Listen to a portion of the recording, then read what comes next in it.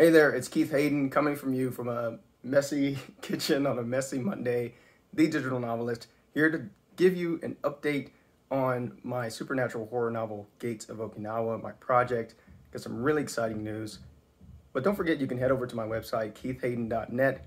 There you'll find the Digital Novelist Explorer Kit. It's going to give everything you need to get started, including a brand new, very cool tool that I just made last week that'll allow you to get a novel outline in under 60 seconds. It's pretty amazing. Just go to my website and you'll find everything you need at the top of the banner.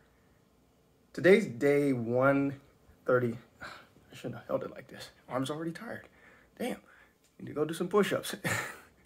Today's already day 139 of the project, and today's chapter turned out to be a double whammy chapter because I started writing it yesterday. I kind of take a break on Sunday, kind of just chill from the week and get ready for the next week.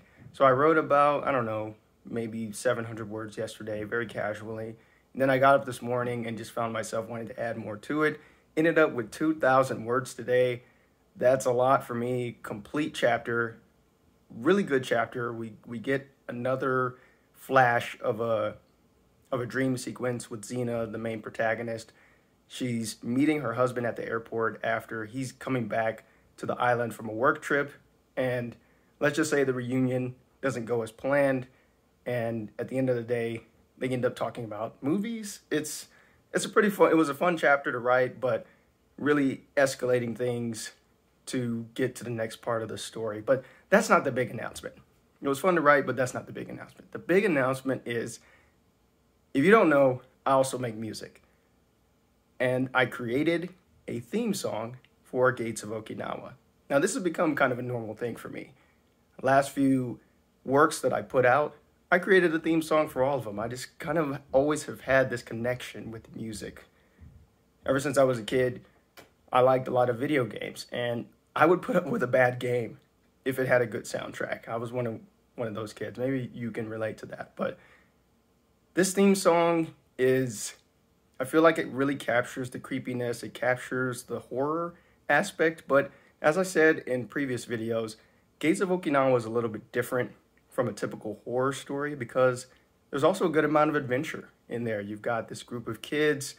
You see their kind of dynamics. They're teenagers. And then you've got the dynamics between the adults, the kids and the adults. Then you've got Xena herself, her and the other protagonists.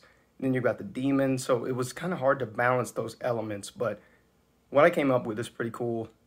And if you want a sneak peek of the raw audio of the song, then you're going to have to subscribe to my newsletter, The Digital Novelist Explorer. Just head to my website. You sign up, you'll get access to the post that has just the raw file. Of course, I'm going to do more to it. I'm going to develop it. But right now, I'm loving the vibe of it. I'm loving the sound of it. And I could really see it with an intro sequence. I'm already putting it together in my head. It's going to be so cool. Thanks for listening to this quick update for my novel project. How's your novel project going? Are you writing a novel? Have you gotten started? Are you a little bit stuck?